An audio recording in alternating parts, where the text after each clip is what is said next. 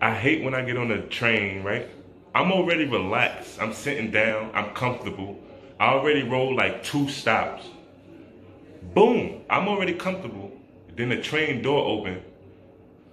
Motherfucker sit right on my lap. I hate that shit. I hate that shit. So you look at them and you hit them with the word is excuse me. Why the fuck why they always get mad at you? Like, bitch, your fat ass sat on my motherfucking thigh. Fuck is you mad for? You sat on my thigh, fat bitch. You knew you couldn't fit here, fat bitch. Ain't nobody worse than the motherfucking Chinese people. If you ain't never fucking got on the train at Chinatown, yo, them motherfuckers is like motherfucking Ninja Turtle, Spider-Man niggas. That's what they call jumping over poles. Them motherfuckers is everywhere.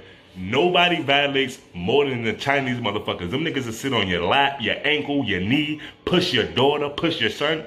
Dang on why? Nah, I be weak. Nah, this is some real shit. When the motherfucking West Indians skip you on the bus line, or when them niggas be coming on the bus with them big ass fucking shopping cart shits, like, miss, you know you was supposed to take a cab, miss. You can't get on the, yo, so y'all gotta stop that shit. Trying to get on a bus with a motherfucking shopping cart. Yo, mama, you gotta pay that extra $5 and get your ass in the cab. Nah, the funniest shit, when a Brooklyn nigga skip you on a bus line. Nah, this is the most amazing, funniest shit you ever see.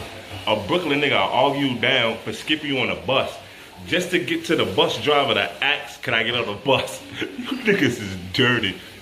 I'm from Brooklyn. I know the vibes.